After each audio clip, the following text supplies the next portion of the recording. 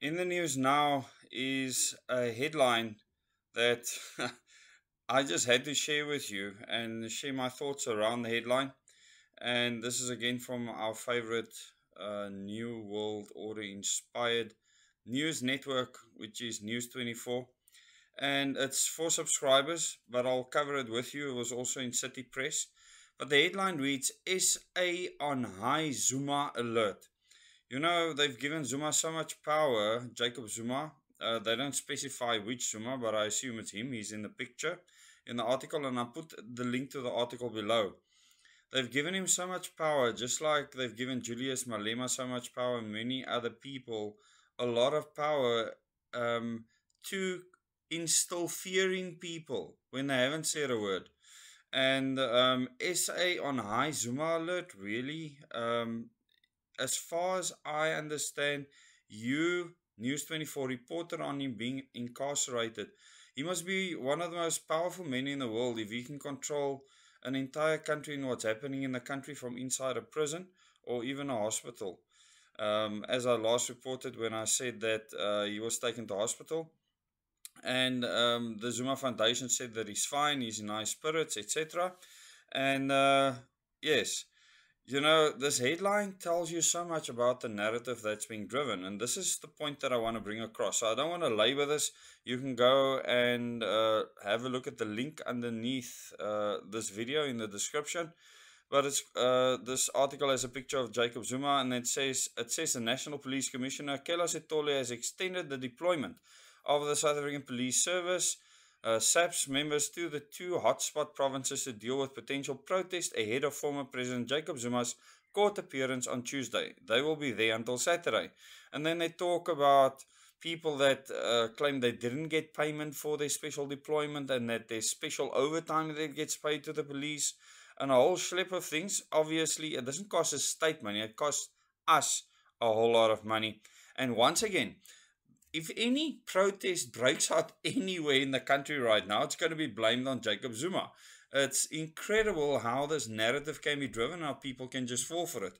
And I'm ashamed of the people that fall for narratives like that.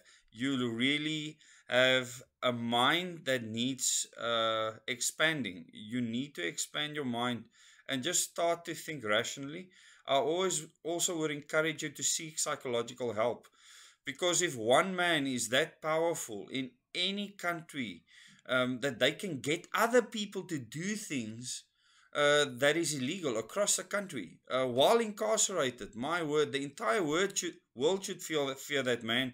And he obviously then cannot be as stupid as people say that he is. Because I've heard people say that he's dumb, that he's illiterate, and all these other things. And yet, at the top of an article, we have a headline reading, SA on high, Zuma alert. Really? Now, if you're dumb, you're illiterate, you're stupid, you can't do anything properly, but the entire country fears you while you're incarcerated. Yo, you can run the world. Really, it's incredible how people think.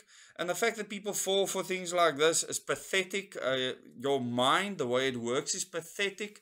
And I made a video on the word pathetic a while ago, and I've been pathetic many times in my life, and I have to keep on thinking of not being pathetic in what I do. And in this instance, I feel it's important to explain to people that being pathetic in the way you perceive the media is something you can change. You can stop being pathetic, and you can actually become someone that can actually dissect things, think about things critically, question things. Like when you see a headline like this, you know, if I had to go out on the street and ask any layman that's not informed, what does this mean to you? They'd probably tell you, and if you see some of the posts on Facebook, luckily I don't spend time there, other people tell me about them, send me links to it, and it's really annoying, these Facebook posts, when they say, what is Zuma going to do next? What is he going to do next to the country? People, he's where you begged for him to be now for the past 20 years. I've seen comments of people saying that he should have been in prison for the past 20 years. It's like they know him. They've seen the everything that's found him guilty before he's actually been charged in a court. He hasn't been on trial, okay, at all, for any of the things he's been accused of. So the first thing I want to say is become human.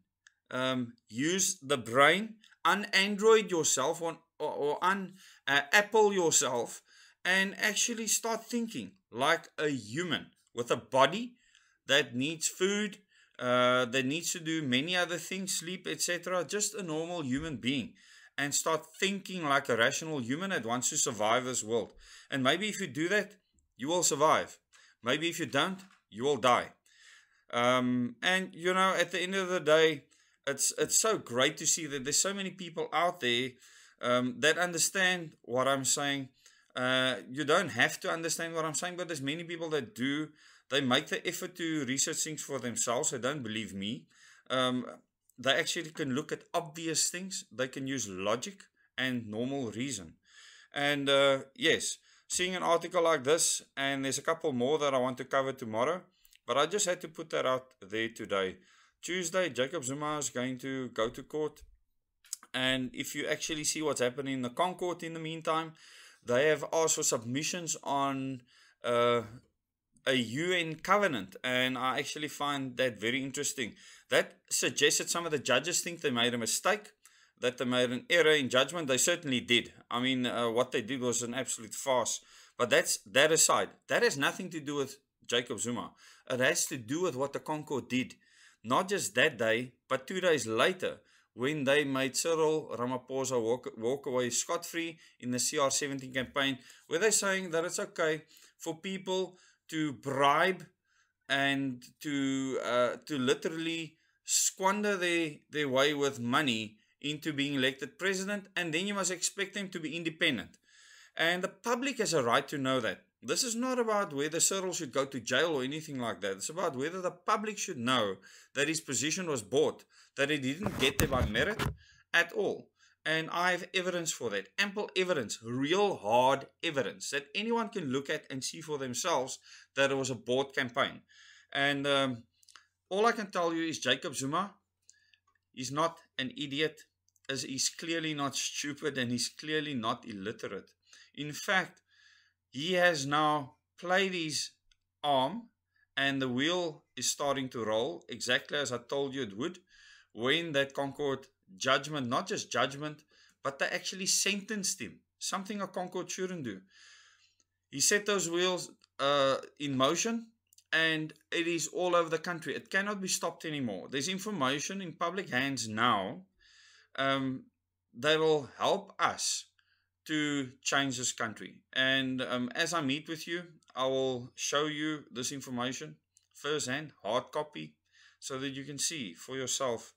And no, I don't want the hawks all over me, because I sit with real evidence with regards to CR17. They didn't seem too concerned with that, because Cyril is a superhero, remember? But thanks for watching this video. If you have not subscribed to this channel, please subscribe. And even consider joining. Many of you have joined now. We have way over 700 members, going towards 800 members now. Soon we'll be at 1,000 members. And in that community, just like earlier today, I gave you my thoughts in a vlog. You'll be able to watch all the past videos, as well as you'll be able to see the upload of the point of no return, that presentation I'll be doing at Wednesday on 7 o'clock on Zoom. People, please don't confuse Zoom with normal live streams. If I say I'm having a live chat, or if I'm having a live stream, it's on YouTube. I will tell you if it's a Zoom session and how that session will happen. If I just put out Zoom links on Facebook, you follow the link, you come in, and then you can watch that presentation. And then we're in a live meeting. And I only record these presentations to upload them for the members in the member section. So if you become a member, you'll have access to all the past sessions. You go to the members playlist, and you'll be able to find all the members videos there. So thank you very much for watching, and thank you for your continued support.